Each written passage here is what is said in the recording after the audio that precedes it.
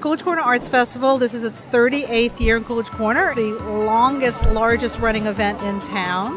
We feature every year 75 to 80 craftspeople from around the region with 2D, jewelry, fiber, ceramics, glassware, you name it. They have to apply with really good slides and really good reasons. They have to make their own work and sell their own work. Our Uncle Jamie is a ceramicist. I think it brings a great liveliness to, particularly that draws people to Coolidge Corner. It brings people to Coolidge Corner in Brookline that wouldn't normally come here. They get to sample what the whole neighborhood's like and the whole vibe of Brookline, and it's a great day to be out.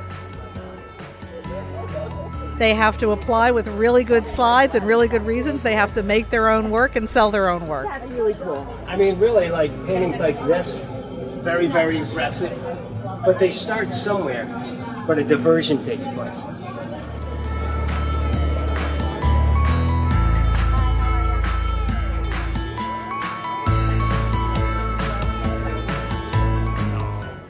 We love the Coolidge Corner Arts Festival, and I do all my Christmas shopping when it gets slow. What's the lamb sandwich? We love it.